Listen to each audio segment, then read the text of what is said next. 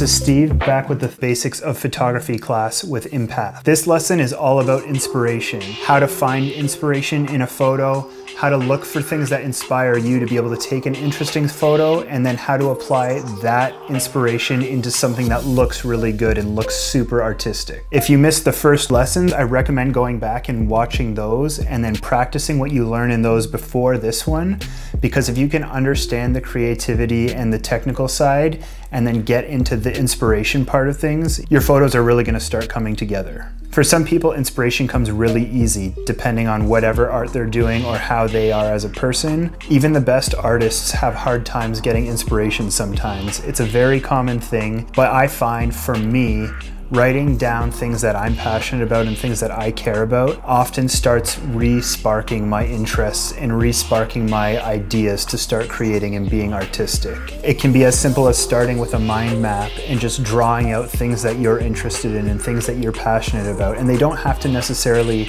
mean one thing or be the answer to your inspiration, but you'll find that as you start writing a bunch of different things down, the same common things that you like will start appearing in all different things. For example, for me, I like to travel, and if I mind mapped travel, I would find that I liked culture, but if I mind mapped my own family, I would also find culture. And so I can almost bridge that into one theme. I also notice that I love photographing people, and when I mind map an idea of people, I find that there's things in pop culture that I like and looks and styles and fashion that I like for photographing people, but there's also things from a human perspective and a friend perspective, and even just from a comedy perspective, because I like to have fun and I like to laugh too. So being able to incorporate all these different things in my mind map and then find different similarities in it will help me find something that I want to take a picture of. So how do you turn an idea you like into art? That's what we want to brainstorm right now. And I find that, you know, it's pretty easy to learn about whatever your subject is. If it's a living subject, for example, if you have a dog and your dog is really funny, you're probably going to want to take a picture of your dog that shows how funny he is. You're not going to want to take a serious picture of your dog. The same goes for people. If you're photographing a person, it's great to just sit down and get to know them. If you're photographing somebody who's a musician, listen to their music, learn a little bit about who they are. And then when you take their picture, you're going to be able to use the different framing techniques you learn to set the mood. If you think that they're a very serious artist and it's a really dramatic music and you're taking a picture of a musician, then you probably aren't going to light them really beautifully in soft light. You're probably going to want them to be in a hard light with a lot of shadows. If you're taking a picture of nature outside, how does that nature make you feel? Is it a tree that's lost its leaves in the fall? Is that going to be something that you photograph in a very beautiful way? Is it going to be something you photograph a little bit more dramatic? Are you going to take a picture from really low to make it big and empowering? Let those thoughts go through your mind and decide for yourself. The answer is just what you feel. What you want to do is have the photo of whatever you're taking a picture of, and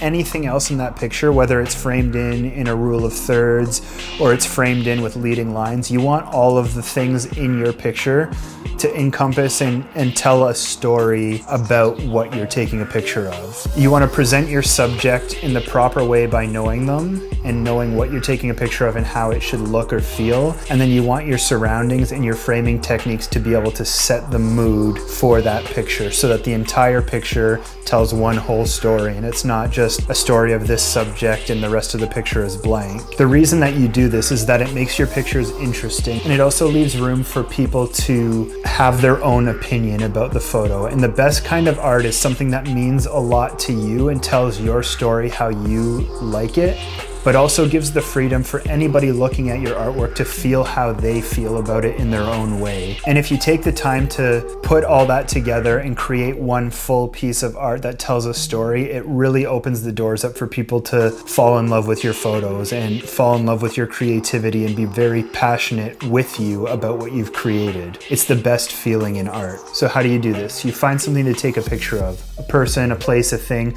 whatever it might be that is inspired by you that you want to take a picture of. Then you learn about it. You learn about your subject, you spend time with it, you spend time understanding, getting an idea of how that subject would be presented in a picture. And then you find a place to take that picture or something that complements it to be able to incorporate the entire shot into something that tells a full story. Once you have that, you find your location. And like I said in other lessons, you can find those locations just in little pockets around that'll be able to complement your photo and tell that story. You can use those different framing techniques to be able to make them interesting and to be able to set different perspectives and angles and get the picture to be really three-dimensional. And then you can make it dramatic with shadows, or you can make it soft and beautiful with a soft focus, and you can combine everything that you've learned in these previous lessons to build one single very, very good photo. And if you start doing this every time you take a picture and realize that taking a picture, even if you just have your phone and you see something, is more than just pushing a button, then you're gonna appreciate it a lot more, and you're gonna find that everything you take a picture of is gonna start looking very amazing very, very quickly. So if you've watched all 3 lessons, you've learned how to find the perspective and create a perspective of a photo. You've learned different framing techniques. You've learned how to take pictures at different angles. You've learned how to choose your focus and why to choose your focus, and how to blur out different photos.